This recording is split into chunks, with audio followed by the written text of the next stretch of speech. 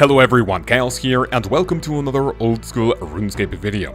Today, my revamped 1 to 99 smithing guide. With this skill you will be interacting mainly with ore you get from smithing, as well as metal bars to turn them into different items for experience.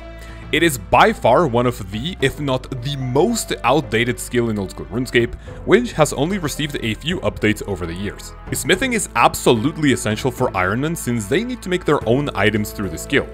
But for unrestricted accounts, you won't get much use out of it, and will instead be helpful for profit or simply a quick 99. If you enjoyed today's video, you would help me out tremendously by subscribing with notifications on, dropping a cheeky like, and consider becoming a channel member for instant access to our Discord and other cool benefits and rewards. These are all the quests that provide smithing experience as of the time of making this video. Remember that some of them have a smithing level requirement and you may not be able to do them right away. Smithing is probably the best skill in terms of early game experience from questing, and we will be doing 5 of them to skip a ridiculous amount of levels. The great thing about it is that they can be done on a fresh account, and you won't need a lot of time investment for them. Experience aside, up next we have quests related to smithing that allow us access to more content to train with, some of which are actually crucial on our road to 99. The Giant Dwarf will let us access the Dwarven city of Keldegrim, and here is where you will find the Blast Furnace. By doing this activity you will gain either tons of profit or tons of experience per hour, so an absolute must for the account. In order to be able to do the Blast Furnace efficiently, you will need a pair of ice gloves obtained during the Hero's quest, and the Goldsmith gauntlets can be obtained after the Family Crest quest. They are not mandatory, but doing the Blast Furnace without them will be like drinking soup with a fork. In similar fashion, the recently released Sleeping Giants quest will teach you how to use the newest smithing training method by the name the Giants Foundry. It is a fun activity where you can recycle items, and we will learn all about it in a little bit. Remember how we did the tourist trap for the 1 to 99 agility guide? Well, if you haven't done it, I recommend it to be able to smith dart tips, which is a decently profitable item to smith and will allow us to AFK for longer periods of time. And finally, the Dwarf Cannon quest will let you smith the steel bars into cannonballs, and as we will see in a little bit, it is the most AFK method for the smithing skill. So, if you're looking for things to do with low focus, this quest is mandatory. When it comes to useful items for the smithing skill, we will start with 2 that have already been mentioned, starting with the ice gloves. You will need them for both the Blast Furnace and the Giant's Foundry, and will let you skip dumping water on hot metal in order to interact with them. After the Family Crest quest, take your steel gauntlets to Aven in the Alcarid mine to turn them into goldsmith gauntlets. When you smelt the gold ore into bars with them equipped, experience per item will jump from 22.5 to 56.2. Almost to 2.5 times the original amount, which is a ridiculous increase. The ammo mold is obtained after the Dwarf Cannon quest, and it is needed to turn steel bars into 4 cannonballs for your cannon. I feel really bad for Ironmen who have to do this because this is one of the most painful activities in the game. The coal bag is obtained from the Motherlode mine, and it is a crucial item for one of the methods we will mention in a little bit. As the name suggests, it allows us to store coal inside to maximize our trips whenever doing something with the item. The Giant's Foundry offers a smithing outfit called the Smith's Uniform. By wearing all 4 pieces, you will smith items at anvils 1 tick faster, which means you will save 0.6 seconds per item you create. In the long run, it can actually save a little bit of time. Also from the Giant's Foundry, we have the double cannon mold.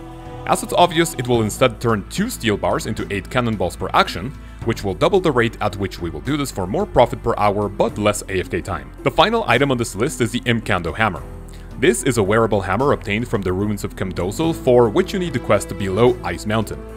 I didn't include it in the recommended quest because this is more of a luxury item and it's not going to make a huge difference. We go back to a skill where Idle Notifier is a main plugin to recommend for you to be notified when your character stops performing an action.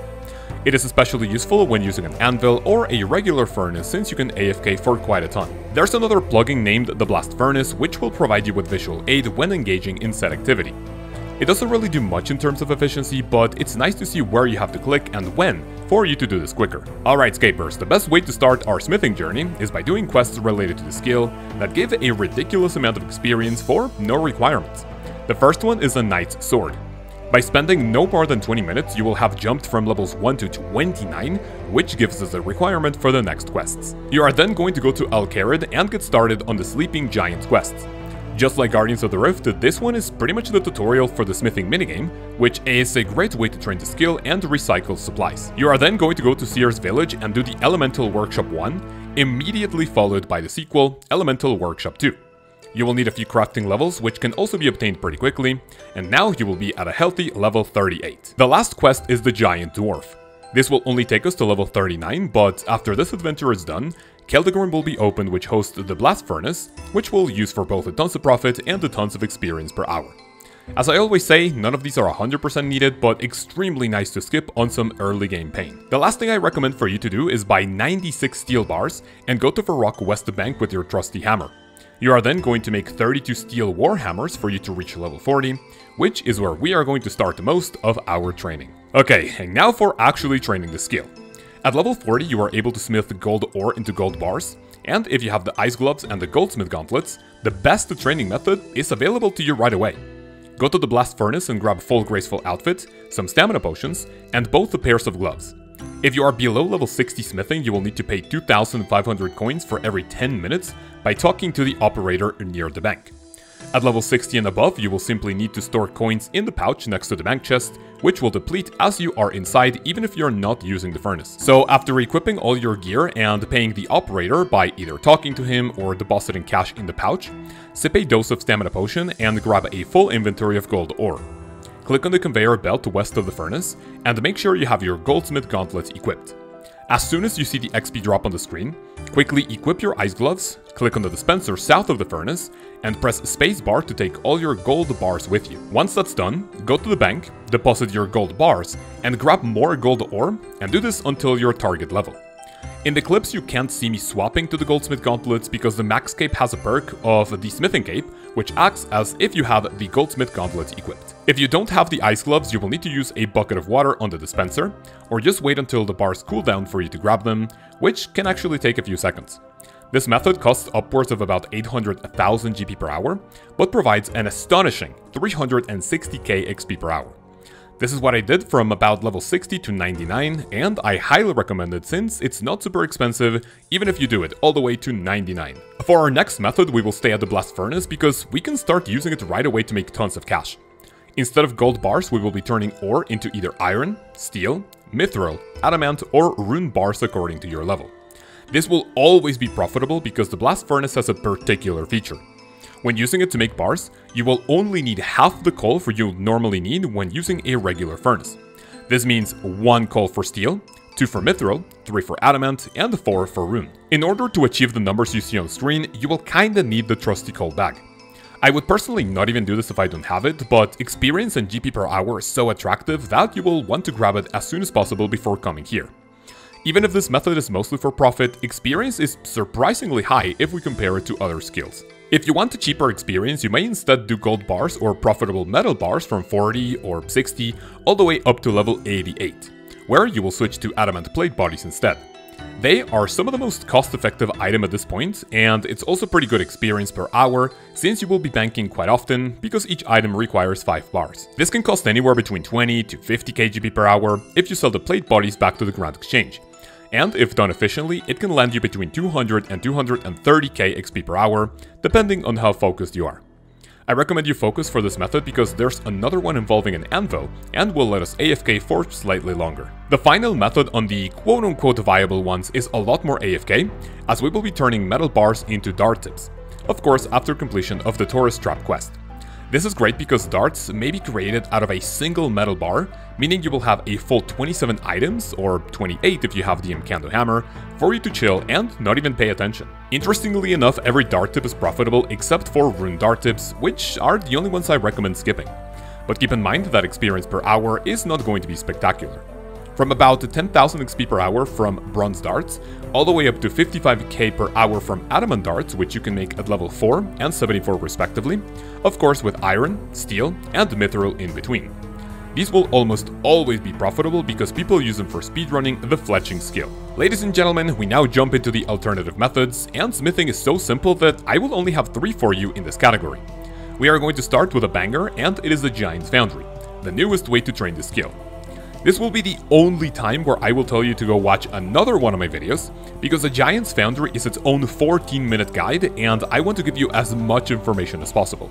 Otherwise, I would skip a lot of information here just to make it too long, and I kinda don't want to do that. This update was mainly for Ironmen looking to recycle their metal items, and it's also somewhat useful for mains until you have all the rewards.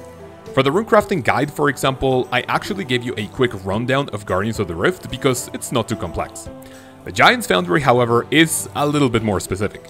So, for a more engaging and click-intensive method that offers budget training, check out my detailed guide in the description, and I'm sure you will enjoy it. The next alternative method is on the opposite end of click-intensive, and it's just smithing cannonballs for the most AFK activity of pretty much any skill that comes to mind, not counting the Nightmare Zone.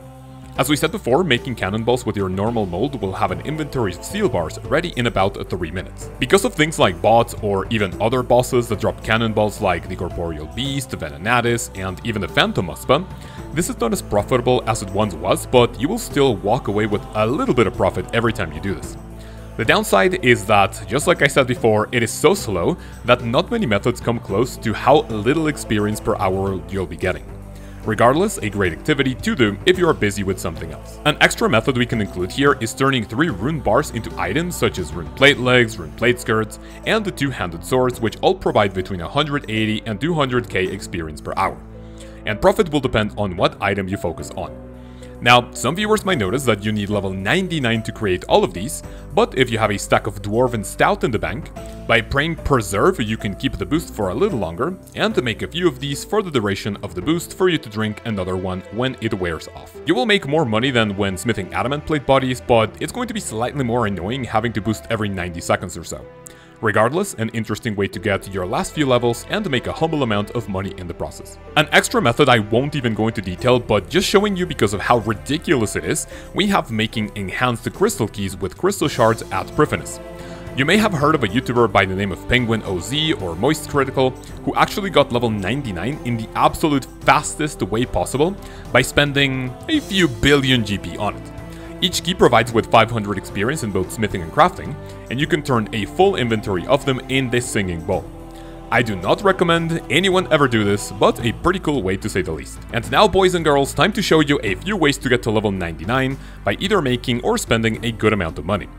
As I always say, these are just a couple of options, but feel free to mix and match any of the methods we have seen before. Remember, all of them will start at level 40 because of questing and the steel warhammers. The first one is what I personally did on my way to 99, and that is to make the best dart tip possible from 40 to 60. And then we will swap the gold bars from 60 all the way to 99. It's honestly not as expensive as I imagined, especially because gold ore keeps getting cheaper and cheaper because of all the supplies from PVM drops. For the next one, we will be making tons of money. So, stick to the blast furnace by melting bars with your trusty coal bag, and even the experience per hour is not going to be the best. Once you reach level 99, you'll have so much money to train other skills, you won't even care about it. You may also stop at level 88 to make adamant plate bodies for cheap experience and less clicks. To fully AFK the skill, simply focus on dart tips from 40 all the way to 99. But remember not to work on rune darts, since they will make you lose tons of cash. Instead, you can start smelting gold bars at a regular furnace, and with your goldsmith gauntlets equipped you will still get the experience boost, but will allow you to AFK for much longer. Of course, if you're a masochist, you can work on cannonballs from 40 all the way to 99, but this is going to take many months of your life. Ironmen and Iron Women watching this video, whenever you get metal drops, save all of them for the Giant's Foundry, and recycle as many materials as possible to maximize your smithing gains. If you're not making ammo from bars, you can also make things like plate bodies at an anvil, and then throw them in the cauldron to get even more experience out of your materials. Ladies and gentlemen, that's pretty much for the smithing guide. Thank you so much for coming and for making it this far. If you did, make sure to tell me how you would get level 99 smithing, or if you already have it. A massive thank you to all my channel members. You boys and girls are absolutely insane, and your support goes a long way. If you want to be part of this list of legends, click the join button below to subscribe monetarily and receive a ton of benefits in the videos, in the live streams, and of course in the Discord. Stay tuned for the next video, and of course for the next 1 to 99 guide, where I will show you how to achieve mastery in the prayer skill. Have an amazing day, have an amazing week, and I will see you then. Peace.